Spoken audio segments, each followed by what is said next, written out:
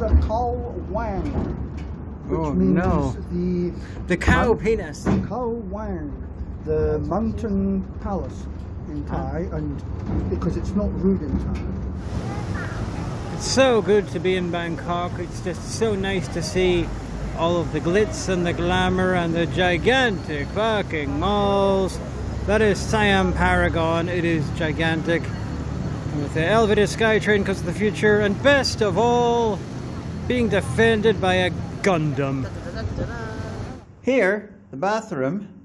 You know, normal, you got the shower there, you've got like the toilet stuff there, but over here, we have a third room with a fucking writing desk, Victorian style, and I think it's me in the mirror. Like, you know, a lady's, whatever it's called, not wardrobe, chiffrobe or something like that, where you can sit and apply your makeup with like a little light, you know, to make yourself pretty for the men folks.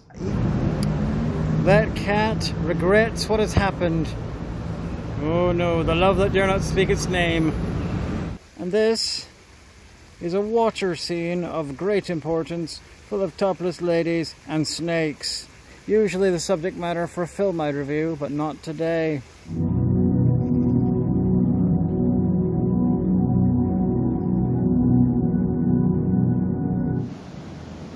This facet of Thai mythology was created by Rob Zombie, seemingly.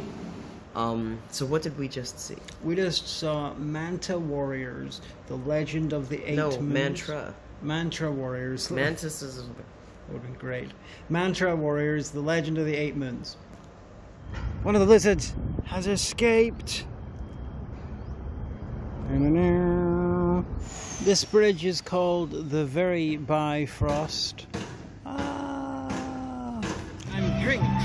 Now, chrysanthemum, the flower.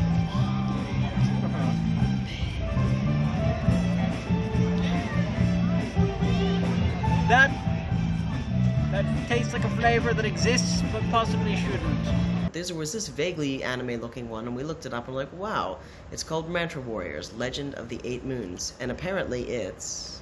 based on the Ramayana motherfuckers. Slash the Ramakien, which is the Thai version of it.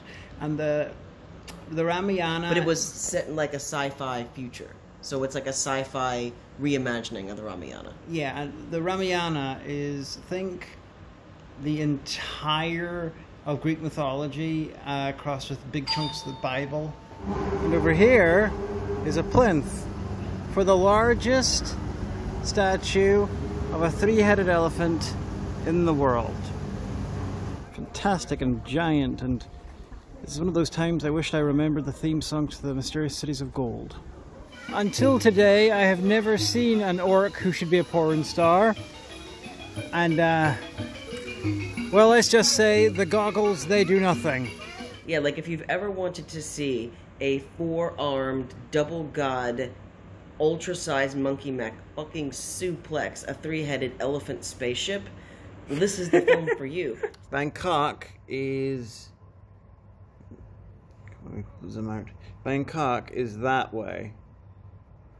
Sort of near that way, behind the curtain. A bit away. Yes, the city is right there behind that curtain. Yes, it's just off screen. If it's not in frame, it doesn't exist.